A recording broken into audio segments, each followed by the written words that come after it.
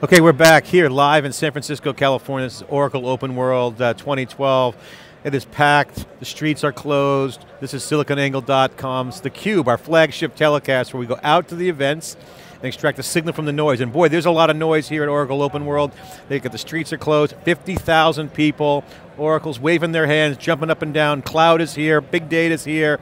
I'm John Furrier, the founder at siliconangle.com, excited to be here. I'm joined with my co-host. I'm Dave Vellante at wikibon.org. We're here with Shawn Blevins, who is the Executive Vice President and General Manager of Opera Solutions, a big data company. We found out about Opera when we did our big data study. Jeff Kelly quantified the marketplace, and he did a little section on pure plays, and Opera was one of the top 2 pure play big data companies. Shawn, we met at SAP Sapphire. Welcome back to theCUBE. I'm glad to be here. Thank you for the tremendous lift we got out of explaining the value and impact that we bring at Sapphire, so I owe you guys a special debt. All right, well we were excited because when we met you, we're like, okay, new person to theCUBE, and theCUBE's great. Extract the signal from the noise, get the big ideas out there, but you really had a value proposition that was at the beginning of, in midstream of the big data revolution. Obviously SAP had huge success with HANA, that messaging, and I don't think they took advantage of the big data positioning as much. They kind of took more mobility, but you were talking about stuff that was so relevant. Now looking back, it feels like a decade since SAP, and the market has completely tipped over and completely validated around big data. So a couple things. One is, you have news here. You've worked with SAP, that's where we met you. Tell us what's happening here at Oracle, then we want to go into some of the landscape changes in the marketplace. Absolutely, so first and foremost, we are announcing here at this event a partnership with Oracle around their big data appliance and Exalytics stack. So they have 2 core capabilities that we like to say makes the conversation of the machine flow. So the essence of what we do is not analytics, it's taking all of the sources of big data inside and outside the 4 walls of your business, applying them in a signal hub, which is a collection of science models from our 230 scientist team in a productized, delivered as a subscription service way. So we're not backing a bus up, we're not bringing a bunch of consultants.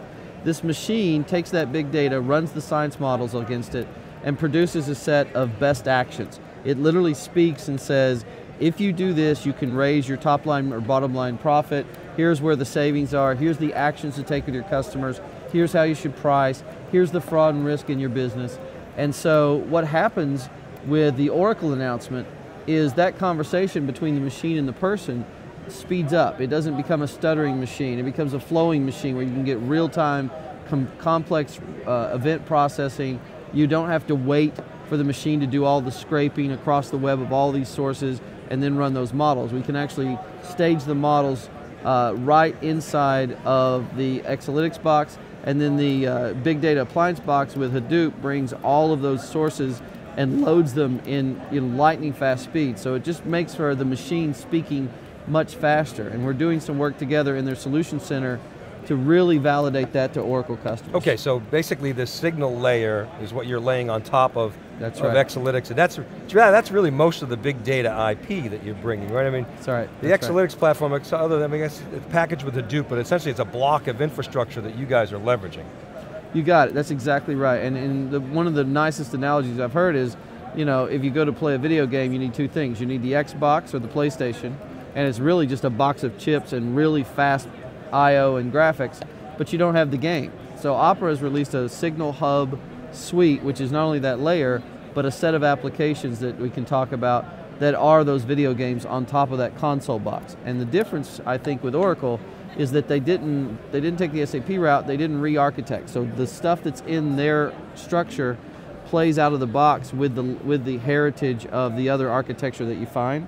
So customers can deploy the big data stack from Oracle and then use our signal hubs immediately on top of that. Shawn, what's your perspective on the legacy companies, the dinosaurs, some people call them, SAP, Oracle? You don't necessarily associate those guys with big data. You do associate Opera with big data, and obviously Cloudera and Hortonworks and companies like that. What's the role of these large companies? Is it you work with them because they get customers? I mean, that's one obvious choice, but where are they in the whole big data landscape in your view, and why do you sort of gravitate toward these big whales? Well, we're working across the ecosystem. We're essentially agnostic in that we work with whatever we find with the customer, because big data is data that you can't control, it's unstructured, it's outside your four walls, you don't own it, right? So what we're finding is that inside the four walls there's a triangulation of the data they have across all of the purpose-built applications in ERP and CRM and things like that. So they have the, if you will, the keys or some of the metadata that we would say, okay, we want to know who your customer is, but they don't have the capability to see what that customer is doing 23.9 hours of the day. They're not engaging with this company. So, what are they buying? What are they looking at? What other things are they wanting to do? So for a very large airline, for example, we use this technology, and now when you come to their site, we know that you've been looking at Bermuda and you rent a Hertz car and you stay at the Marriott and you like French food and you like to play golf. So it makes you an offer on this airline based on what you've actually been looking at before you came to their site, tied with the data that they have. So we take the heritage of the data in these systems and marry it to what we consider to be the other 95% of data that they simply don't have any capability to even get to. So Signal Hubs bring, the best way to say it is Signal Hub brings the 95% of data you don't have any capability to leverage, and mix it with the 5% that you have spent hundreds of millions of dollars to do transactional process. And that data source comes from where? Is that something that you recommend? Is that something that the customer brings to the table? That's a heck of a point. The reality is in this new world, the application is not a database schema and it's not Java code. The data is the application, right? So I'm looking for fading and attrition, or I'm looking for elasticity in pricing. The data informs the application, and the science models. The secret of our 230 scientists, Google's got 300, we've got 230. All of ours are pointed in different domain and industry commercial space.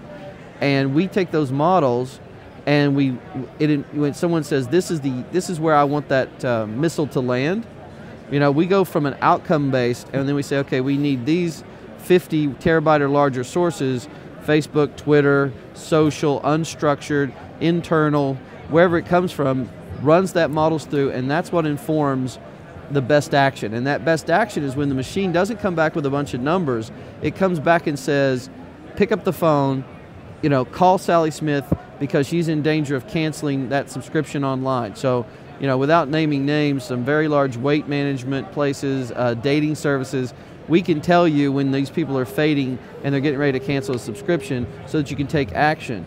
And the way we do that has to do with understanding behavior, sentiment, time series, clustering, segmentation. All these models have to get stacked in such a way, because if you don't, the other approach is that you buy a tool from a vendor like SAS and you buy a skill set and he works it and you get a single digit 2 or 3% lift from statistical analysis. We're not talking about that. We're talking about a model where the machine, it writes a script and says, when you call Sally Smith, here are the 5 things you need to say to her, and here's the offer you need to make to her. Shawn, much more measurable productivity impact. Oh, completely. Yeah, Shawn, so most people out there that either in business, they get an iPad, they go, wow, I see the real-time web, and we talked about this at Sapphire, where talking about real-time mobility. Right. They see the Siri on the iPhone. Wow, magic! Magic's happening.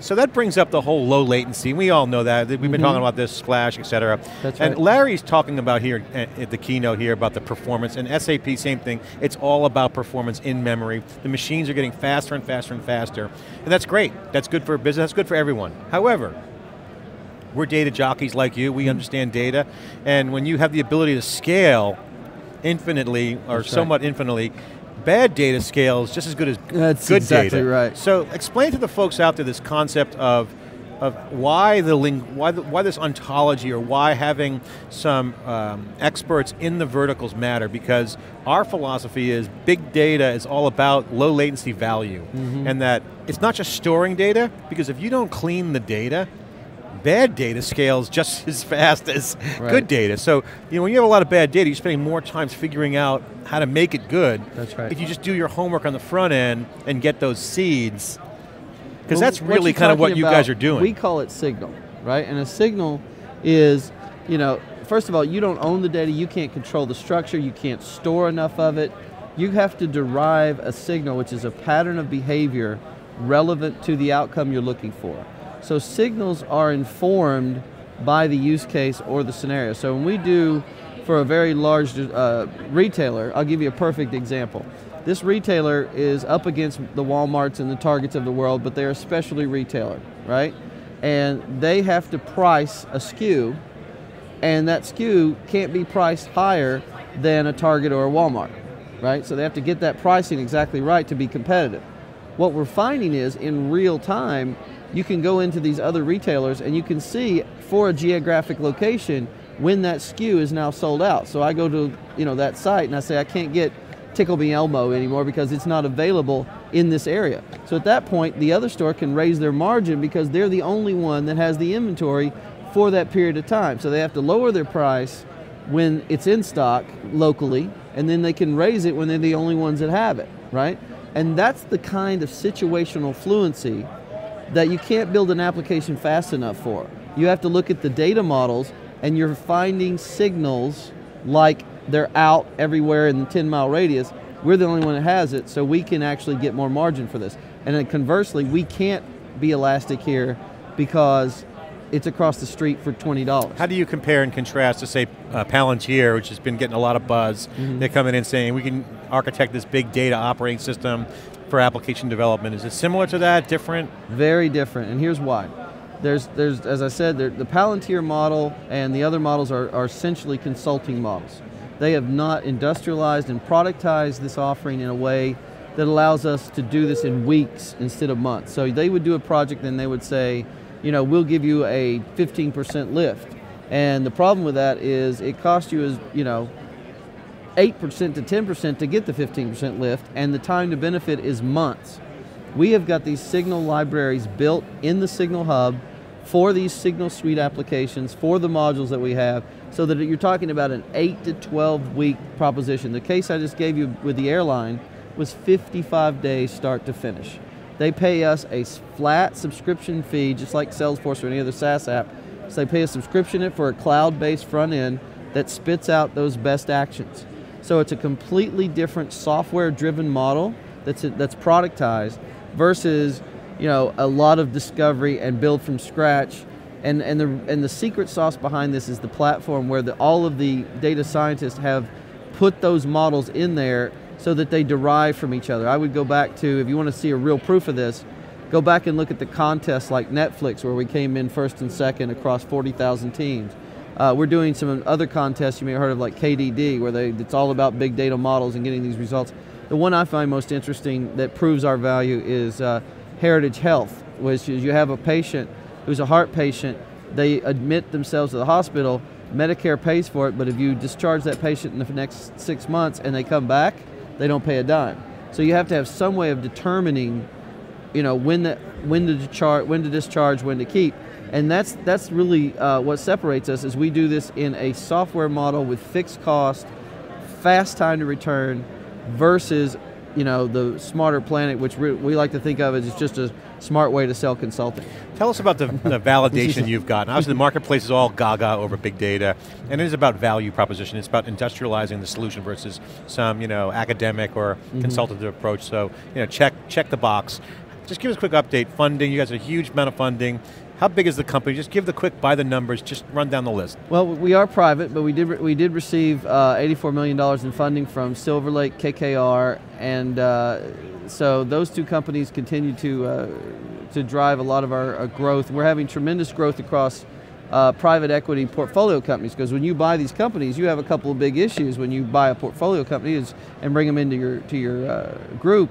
You want to get savings, so we have a solution called Spend Intelligent that looks at every line item and every invoice and every SKU and every contract temp labor in real time and says, while you were out, I found $8 million on these SKUs, bought off contract, or you didn't get your discount, or here's temp labor where you're getting billed not according to your negotiated rates. So when these private equity companies bring us in, they use us immediately for bottom line savings and then for top line growth. So there's a symbiotic relationship there. And we're seeing another round of financing come through where people are wanting to invest, and we're basically trying to negotiate that now. Sales this year and next year are over 40% growth That's being conservative, but we're private, so I honestly don't know how much I'm allowed to say. But growth has been exponential. Give some color on the traction. I mean, okay. You don't want to reveal so your our big secrets. Customers are, the biggest customers are, we have about, we've announced Morgan Stanley at Sapphire, but some of the other ones, if you go on the site and you read Schwann's, Amex, American Express, all of the ones that you would suspect for fraud and risk. All of the credit card companies use us for underwriting, fraud, risk. Something called bust out, which is very interesting. You can see instead of someone stealing an identity, they create an identity out of whole cloth. They get a card, they pay the card, they continue to pay the card, they get a bigger credit line. Now they have $100,000 in credit. Then all of a sudden it flips and they go to jewelry stores and Best Buy and start getting stuff for this identity that doesn't exist. So there's really, unless you're able to go look and see that this person really doesn't exist in the real world and that their behavior and their payment doesn't match the behavior and payment of a segmented person like them, you wouldn't be able to catch that. So in our world, we take all these data sources externally and we say, okay, based on how they pay and what they paid and the amounts they paid over time and then what they didn't buy before they got more credit, this person is getting ready to bust out and go buy a bunch of stuff. So we can cut those cards off prior to that purchase. So that's an example. I want to contrast and compare that to a traditional consulting model. Yeah. You talked about, you took a shot at IBM there. I did, didn't I? And so yeah, you did. So I want to explore that a little bit. So classic consulting model is, what's your problem? We can solve it. We can find whatever data you need, we can do whatever you need to do, we can develop whatever application you want. Is your ability to respond more quickly largely a function of your focusing on specific domain areas, on industries, and you've got data sources built up in those industries and those models are very industry specific, or is there something else? Yeah, I would say the two things. First of all, we have, from the beginning, hired data scientists and given them freedom. Said, listen, we don't care what models and technologies and tools you use, but you have to prove to this community of scientists that we have here that you are bringing additional value we don't have. So we don't have level 2 or level 3 scientists. We have the MITs, the Harvards, the Oxfords, the people that literally are the best of the best, and we have 230 of them. So all of them work in a common platform, and these models are deriving. So the difference between us is this stacked ensemble, and then the ability to rapidly define and extract signal from all of these sources. The other guys, they don't necessarily talk about signal because signal is something that you have to have data science to deal with. So they want to build a one-off project, and in most of the cases, they want to bill you as a consultant for that project. They're not giving the customer the ability to have a signal hub so that when those signals come in, it becomes an app store, right? Just like an iPad. I'm reminded of Steve Jobs. I watched an interview with him a while back, and he said, someone asked him, they were making a TV show about the future, and they said, what is the real future going to be like? And he said, well, the big shift is, and this is 20 years before anything, iPad or iPhone or any of that. He says, you can't hierarchically move things around to adapt to change. I can't make someone else your boss fast enough. I can't change the organization. And I can't change geographically. I can't move people around. He says, but once I know the outcome I want, I can very rapidly assemble the data and then for a specific purpose and pull people and resources around that data, get the answer, and then blow it up and do it every 15 minutes. And what we've created with Signal Hub is the ability to say, for this outcome, you want to put this missile on this house 3,000 miles away. What are the sensors that we need to keep that missile on the right trajectory? What are the input sources that they need to hit that goal? So we go outside the technology directly to the C-suite and we say, Mr. CMO, you want to grow sales 15%, or you want to grow your market share, you want to take share, and we just devoid the whole technology and consulting model and we do it in a very straight way that says these raw data sources plus our science models generate signal which informs us of an action that the customer is likely to take, and then we score it. We build millions of models and simulations. We kill them all except for the top 2%, and then we come back to the customer and we say, there's a 98% chance if you take this action, you will get that result. So that's very different. It's machine-based. But it's very much a consultative sell, right? How much? But there's a machine there. Yeah, so it's repeatable. Yeah. How much demand for customization do you get, and how do you accommodate that? Is the machine doing that customization, and or are you sort of just picking your spots and finding that repeatable model, in like customer You're asking segments? a great question. So in the case of the signals themselves and the Signal Hub suite, we have a suite that says, okay, here's customer action. So here's a 360-degree real-time view of your competitors. Here's price dynamic elasticity. Here's individualized, personalized offers, right? And those are very repeatable solutions that 90% of the people we talk to say, I want to know in real time all these things about my customers. I want to know how to price my products. I want to make the right offers, and I want to take market share. So I was with a company about 2 months ago, and to your point, they use IBM, they use consulting, they use all these different approaches, they use lots of SaaS technology. And the guy could try, we went through this whole process, and the guy says, well, we have everything. And they were a very big company, big hotel chain. And, we do that. I said, you don't do that. He says, why don't we do that? And I said, well, it's really simple. You have campaign software, you have CRM software, customer marketing software, data warehouse, right? And I said, but I stay 200 nights a year at a competing hotel chain. You don't have me in your systems. I'm not one of your people, I'm not part of your campaigns, I'm not part of your loyalty system. But when I post on Twitter and Facebook that I'm mad that I had to pay for Wi-Fi and I didn't get a free breakfast and I had to pay for parking, that's a signal. That's a moment you need to come to me and say, I'll honor the tier of service you're on, I'll give you free Wi-Fi, come over here and stay with us, right? So the data is not what we're talking about, and this is where I think the market misses it. The idea of signal and a hub that can bring those in and identify those moments of truth, that moment where that signal turns into an action take, that's the industrialized product we put together. So for each of these, whether it be savings and sourcing or operational spend, I love this model. We did this for a credit card issuer. We looked at how they're paid and how their customers pay them. And we noticed that some of these people were effectively OCD. They just, the moment they get their bill, they pay it, right? So we're talking about millions and millions of dollars. So by simply segmenting out and figuring out sentiment, time history, how they paid over time, we said if you bill these customers first, you will get severe float on that money for 30 days. So take the people we've identified with that behavior, put them at the front of the line, bill them now you've got 25 days of float, about $400 million. So it's a business thing, and what I want to bring your attention to is we did that in 30 to 40 days. So some of that is sort of more traditional but more powerful sort of analytics on real transactional data. The other piece that you mentioned is almost inferring from gesture data in real time, defined as before you lose a customer, or that's right, before you can't gain a customer. Right. How do you price? How do you charge for your services?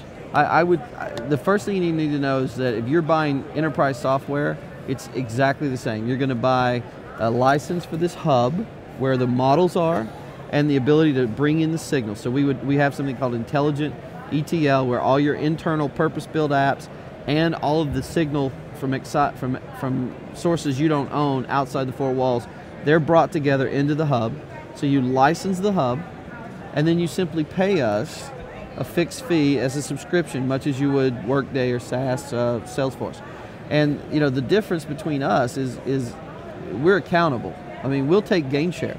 And I'm in 3 negotiations right now with customers who did that.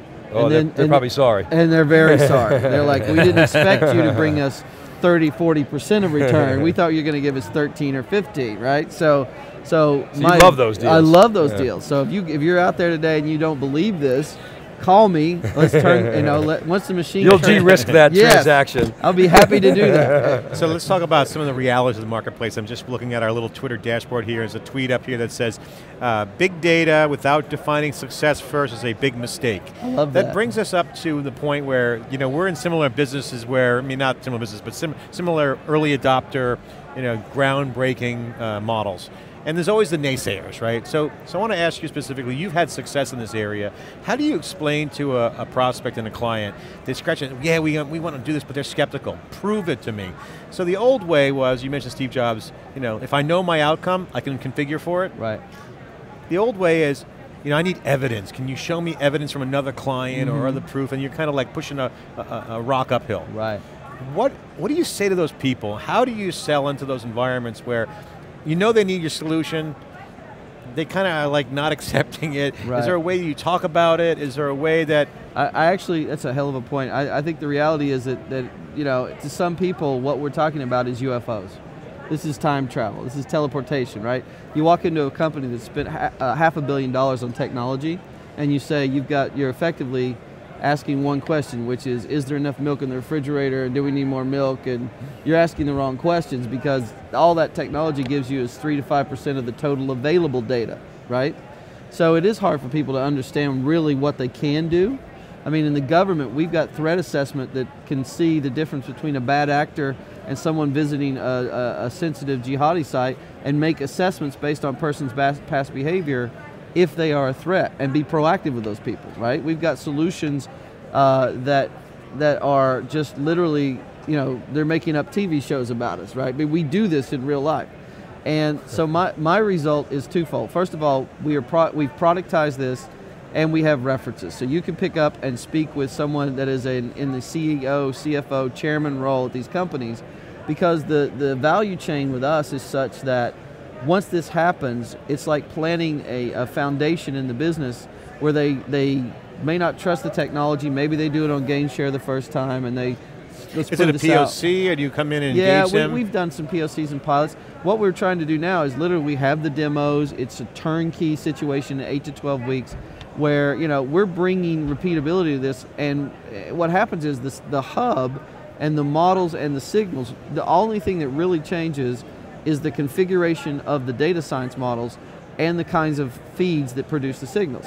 So once you have the hub and you've licensed the hub, what we're finding is across the suite, people say, okay, I want you to manage my liquidity, I want you to manage my spend and marketing, and then I want you to look at my customer actions, and then I'm also interested in you managing invoice fraud and risk. So they look across the business and they go, where else can we get exponential, not incremental, exponential returns? And because the data is unlimited, we can keep adding those sources until we find enough to make the puzzle complete and say, here is a 20 or 30% return. So what we're effectively doing for someone that's skeptical is we will do a pilot with them, but we'd much rather have them speak to a customer who is in negotiation to move from gain share to fixed fee, because they're not going to pay us anymore than right. What they've been paying us. It's an amazing technology that really empowers an executive to bypass the noise, right? I don't care about what app to buy or what piece of software to buy. I want to sit down with you, Opera, and say, here's where I want strategically to grow my top line. I want to take share. I want to make sure and drive behavior. At a pet store, we drove staples. So everybody that owns a cat has to buy cat food and cat litter. Very basic thing, but they got to buy it every so often. So by frequency, we looked at that and we said, when do your competitors and how many different pet stores and how many different people that sell that do you have to drive by between this person that you're marketing to's house and your pet store? And then when do they do their offers, and how do we preempt that, and when is their frequency of buying, so that we drove them to buy, and we twin them up with someone else who does buy all those staples from you, so then we could very rapidly, and but with us, it's a built solution, right? It's not something we have to build. So you get time to benefit in 8 weeks to 12 weeks. Shawn, we're getting up on the time limit here, but I want to ask you a few final questions. All right. One is, we met you at SAP, you saw that whole show, you have a business relationship with SAP, now you're announcing a relationship with Oracle. This is actually what Oracle wants. They want to have a lot of applications. He wants to be the Steve Jobs of the enterprise. He needs apps to come in. So that's right. With that, I want to ask you a question. For the folks out there that aren't really following kind of the inside the ropes, what's going on between SAP and Oracle? Share with them the perspective of both shows. Wow. SAP Sapphire, their show, and this skinny. show. You want the scoop. Yeah, we'll see how you handle this one. My. Share with them just a perspective, just some color. Not necessarily, you don't have to throw the dagger. You can just say, SAP's got this, Oracle's got this, different philosophies. Just what's your perspective? Okay, so without putting words in my mouth, because that's not sanitary, the reality is that both of these companies, in my mind, have recognized that they have to be in the space of big data. The problem is that big data, in our assessment, having worked with this for 8 years as a company, 700 people, 230 data scientists, big data is essentially just data that you can't control. The moment that you have a methodology and an approach for harnessing information, raw data, which 90% is noise, 95% is noise, maybe more than that. So where I think these companies are evolving to is they're moving up the value chain to say, okay, it speeds and feeds and messing with the data, and this whole notion of storage and the whole notion of being able to capture things. It's really about, I think the evolution with the two companies are, we've got to find a way to put a canoe in the stream of data and put the sensors in the water and get the results we want. And that's the result of, when they look at our partnership, it really is, Opera has these things turnkey, plug and play on our box. So and we they can got make performance. it go, yeah, they got performance, they can go faster. They're building out an algorithmic layer so our models can live in the same box as the data side by side in real time in flash memory. So now, for k-means clustering, we can put that right in the box. We can Hadoop load through big BDA, Big Data Appliance from Oracle. So I think what you're going to see with these guys over time is they're going to recognize that data science is how applications come together. When you have an iPad, you want what you want. You don't want to have to learn a model, you don't have to learn a feature function or a UI. You want a very specific set of data presented to you for a specific action and set of outcome. And so the ability to put that algorithmic layer with these two vendors, that's where they're both, I think, in a race to right now. And the difference in my mind is that SAP has said, to get there, we have to blow up the database paradigm. We have to do this in memory in a new model called HANA. And I think Oracle has said, we have a very vast customer base and we want to bring them along with our existing model. So I think what happens is they're going to meet in the middle because at some point very soon HANA will run underneath SAP, and at the same time HANA will be available for new application development, so they'll be there. But right now, if you are a current Oracle database customer, you can plug and play Big Data Appliance, plug and play Exalytics, and those other things, and then plug Signal Hubs on top of it. So I think from a plug and play disruption perspective, you could be as an Oracle customer, it doesn't require as much of a re-architecture, but from an SAP customer, you will have a green field for big data in a bigger way. So it's a trade-off, in my view, and it comes down to flavor. I think both philosophies are right. I think they're going to get where they want to be. What we're interested in is, are you able to stage those data science models, and are you able to give us a simple environment so that we can make those conversations with a machine flowing and not stuttering. It's a good answer. You're an arms dealer for both of SAP and Oracle. I love them both. I worked at both for 7 years. 7 years at SAP and 6 years at Oracle. You win either way. It's good for your business. It's good for the value proposition that you're offering. We love your business. Dave and I, two conversations. We think you guys are on a path that everyone should look at and say, hey, that's a path of the future. Big data, using data, connecting the applications. Shawn, thanks for coming on theCUBE again. CUBE alumni. The data is the app, you heard it here. Certainly a tech athlete, the kind of guest we love on siliconangle.com and Wikibon. We'll be right back with our next guest, the CEO of DataStax, right after this short break. Thank you. Wow.